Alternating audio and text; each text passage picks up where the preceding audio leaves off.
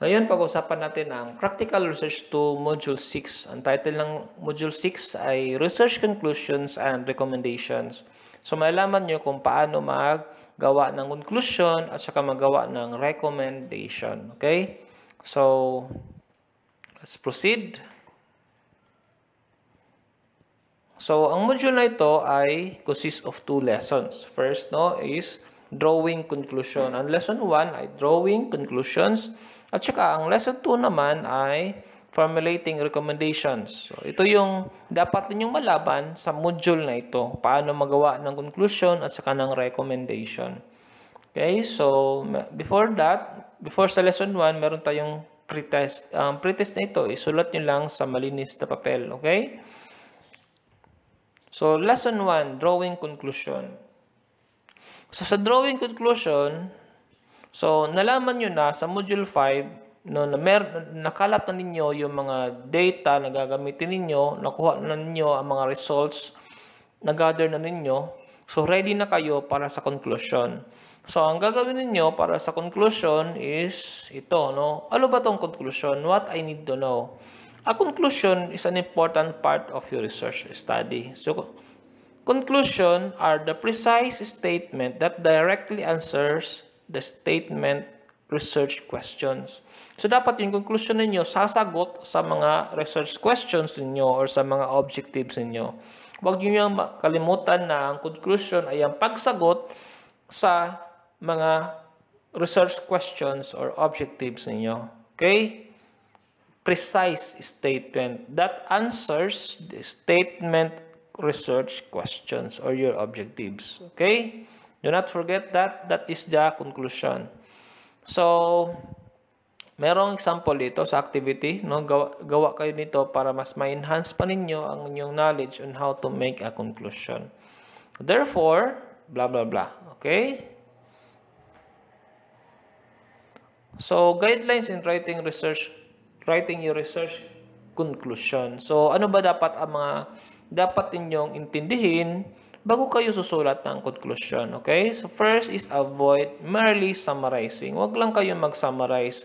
Isulat ninyo yung mga simpleng detalye na magbibigay ng magandang explanation sa mga tanong ng inyong research questions. Okay? Then, next, state your conclusion in a clear and simple language. Dapat, wala masyadong mga technical words, wala masyadong mga unfamiliar words. Dito, gagamitin nyo lang yung mga simple language. Okay? Kasi titingnan kasi ito ng mga ordinaryong mga tao. At kung mga unfamiliar words ang gagamitin ninyo, mga technical words, hindi yan ma-appreciate. Dapat klaro. Okay? Yung mga sinasabi ninyo. Do not just reiterate the discussion of your results. Huwag nyo lang ulit-ulitin, Paikot-ikot lang kayo sa punto ninyo. Provide a synthesis of arguments, which will converge to address the research problem. Next is avoid using numerals, figures, or simply repeating the results. So, huwag nyo lang ulit-ulitin yung mga numbers. Dapat, focus of this part of research paper is not presenting results. So, inferences and implications are emphasized. So, ano yung mga posibleng mangyari, mga implications, o mga paano tayo maapektuhan nito. So, yan yung isusulat niyo. Huwag nyo lang isulat yung mga result, Number 5 is indicate opportunities for future research. So, highlighting the need for further studies. So, dito, sa number 5 is, ma-highlight ninyo na mas maganda tong research ninyo, magandang research ninyo kasi pwede pang ma-develop, ma-enhance pa yung mga pangyayari o ma-develop yung mga problema, mabigyan ng mga solusyon, Indicate the need, for further studies, Studies for provide readers or evidence that you have an in-depth awareness of research problem.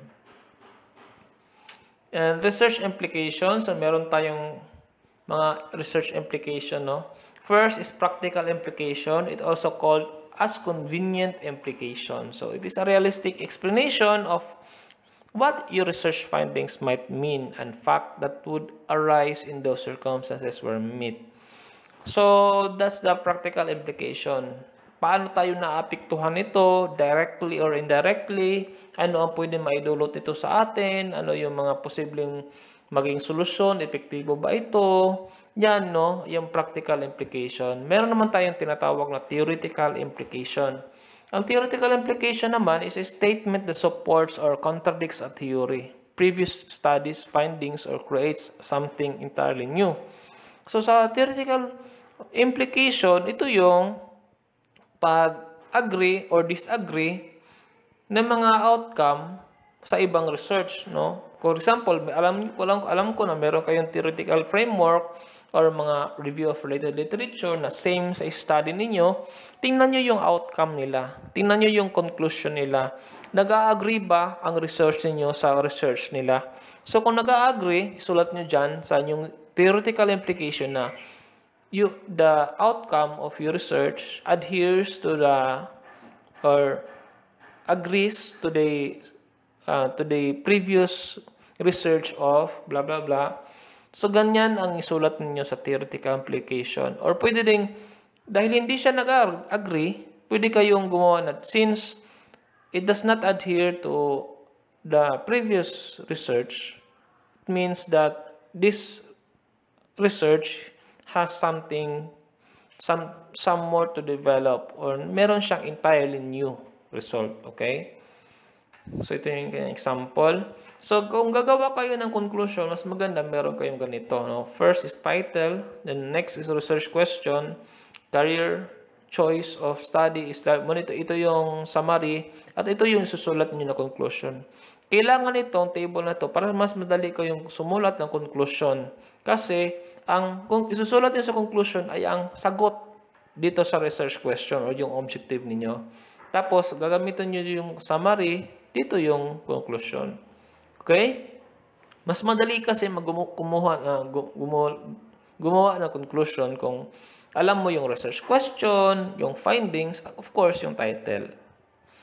So, ganyan yung paggawa ng conclusion. So, yan yung ito yung mga samples. So, sagutin nyo lang to para mas ma-enhance pa yung knowledge nyo sa paggawa ng conclusion. Okay? Dito na tayo sa lesson 2, formulating recommendations. So, in the previous lesson, you've learned how to draft your conclusion. So, based on the results and discussion in chapter 4. So, alam nyo na yung mga conclusion. So, dito, sa recommendations can be described as a suggestion regarding the best course action to take as a result of your summary of findings and conclusion. So, madaling salita, magre-recommend kayo ng isang programa na kung saan mas madali o maisosolba yung problema. Kasi yung ginawa niyong research is problem solving kasi yan, no?